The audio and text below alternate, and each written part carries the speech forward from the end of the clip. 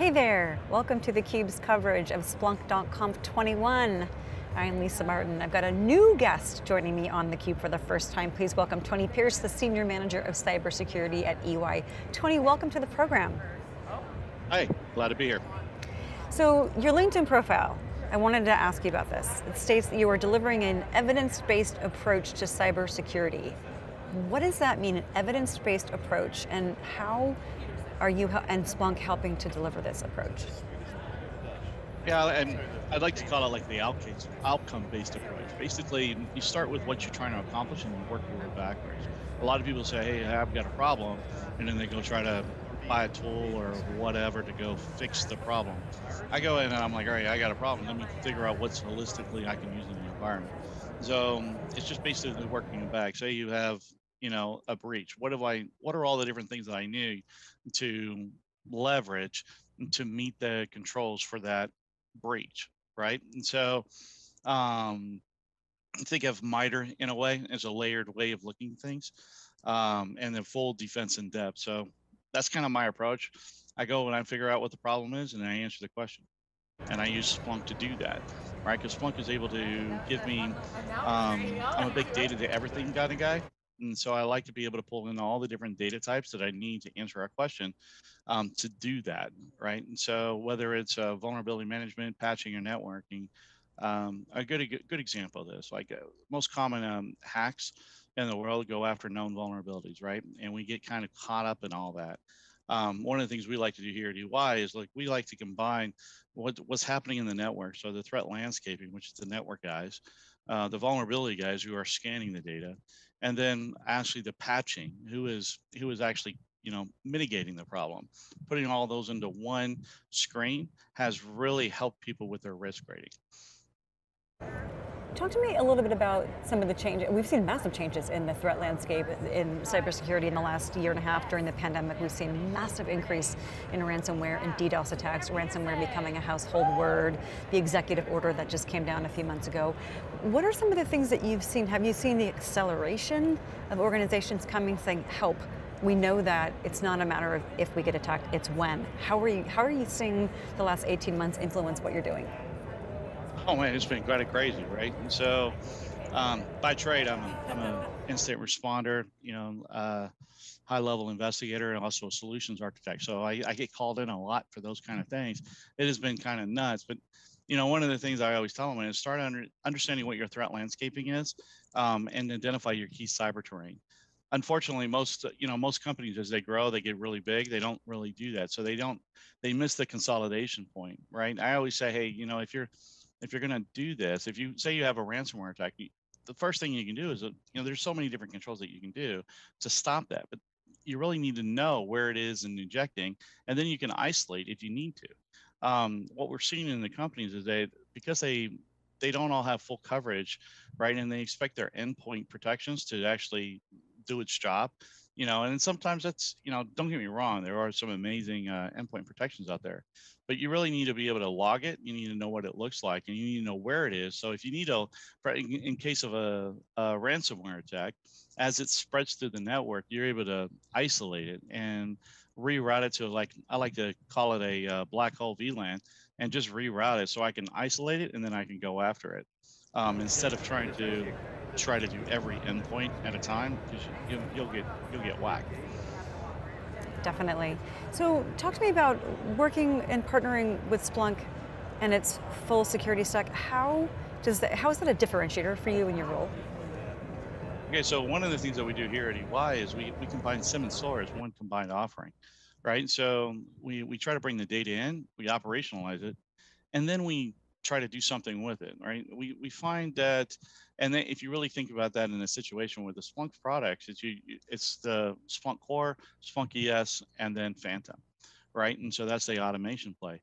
And so we try to combine all those into one combined offering, so that when bad things happen, where we make a decision, we say, all right, so hey, what we're seeing in the industry is, like, a lot of times people spend so much time hunting the known that they forget about the unknown. Think about the Target hack a couple of years ago, the oil and gas attack just recently.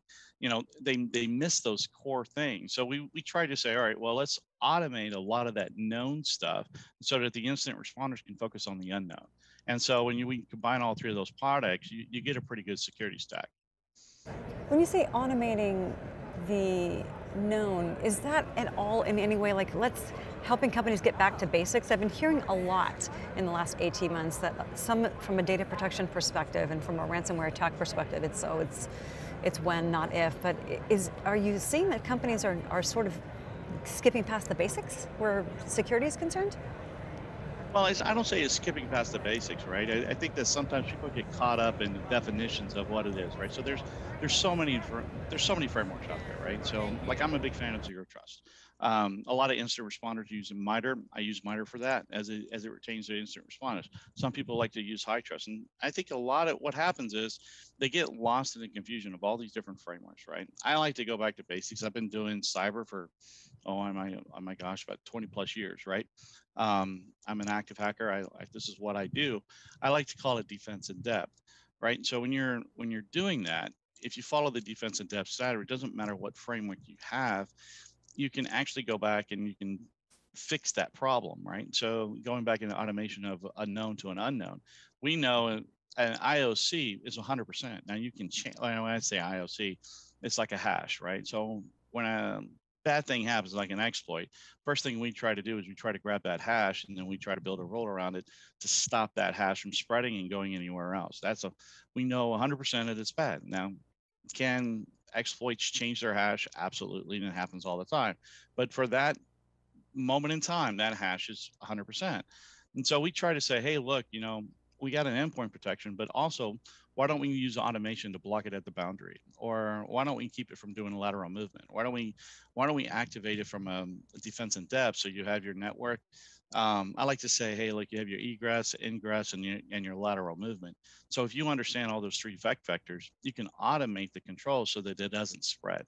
You had mentioned ransomware has been really huge, right? And everybody goes, oh, well, if we do zero trust talks about, segmentation a whole lot.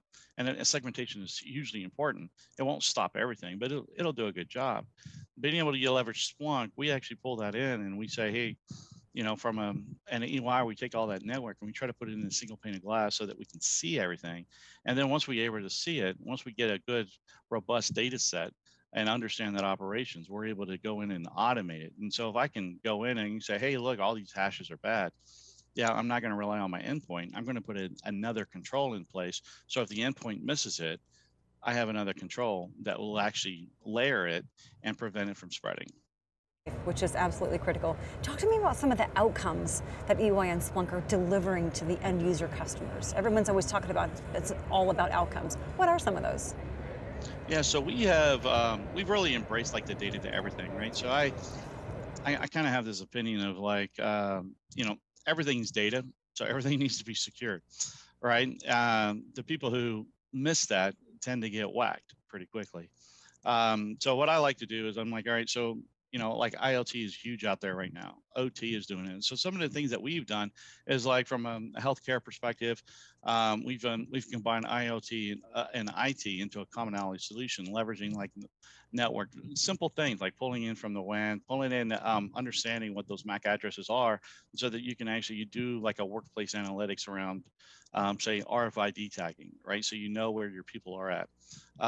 Here we also do like what we call a SOC in a box, where we put everything together that from a tiered perspective, like a tier 1, tier 2 analyst, what is it they need to do to mitigate and observe something?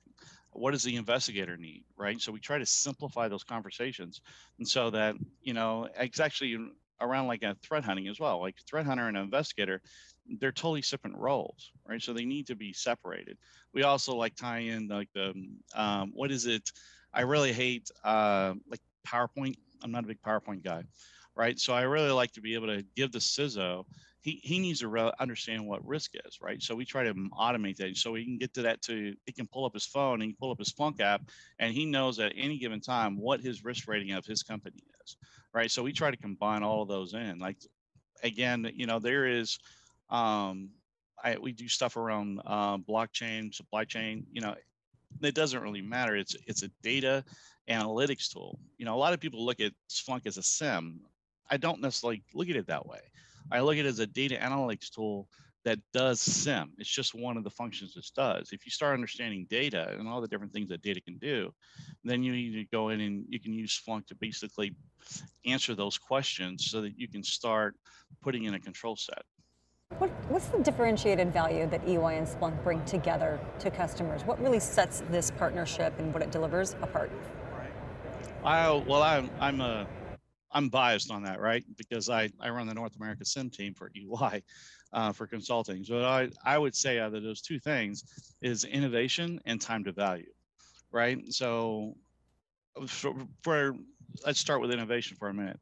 Because Splunk is so customizable, right? And it's because it pretty much can integrate with just anything, we're able to very, very fast take data in and do something with it and operationalize it. Doesn't matter who the customer is, they're going to give us a question. We'll break it all the way down and we understand and we'll give them an answer.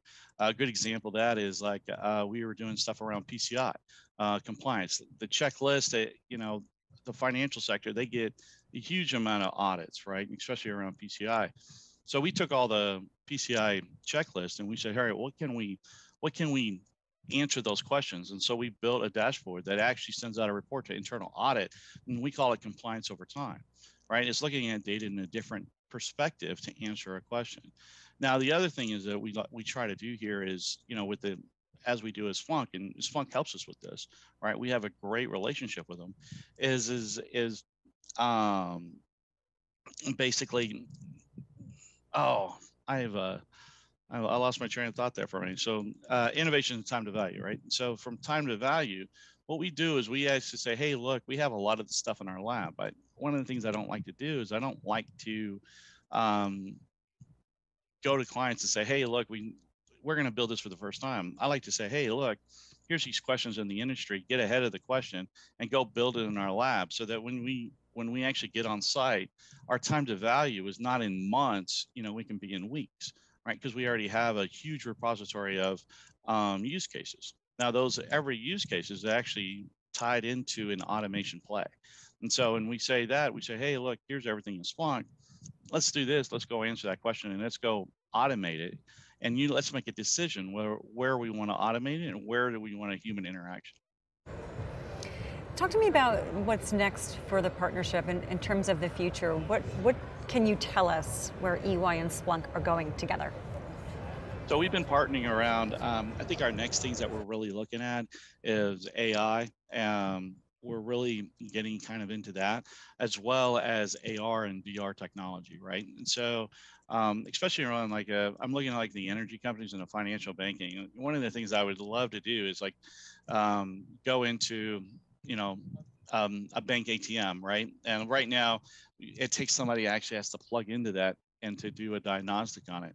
I would love to be able to get to a point where you can just take your camera, scan the QR code on the device, and then pull up an AR, and it runs all the diagnostics on the device as it's there.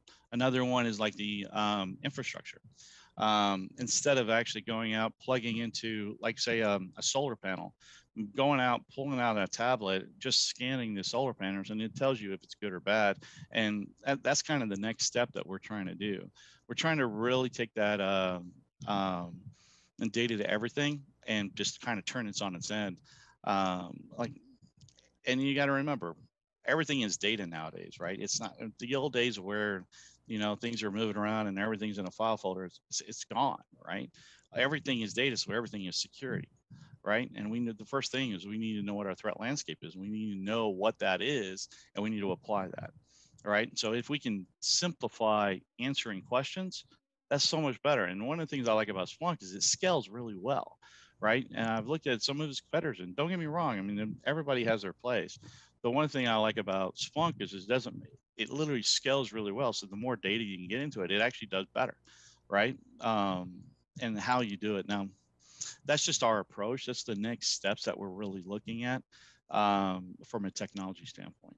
Exciting stuff, Tony. Thank you for joining me, sharing what EY and Splunk are doing together, some of the unique use cases that you're helping to solve for customers, and some of the things that you're excited about. We appreciate your time and your information. No, this was fun. Like I said, I'm a big fan. I even wore my Splunk shirt just for this meeting. So. Fantastic, you're on brand. Well, Tony, thank you again. We appreciate your time. All right, thank you. You have a wonderful day. Thanks, you as well. For Tony Pierce, I'm Lisa Martin. You're watching theCUBE's coverage of Splunk.conf21. Thanks for watching.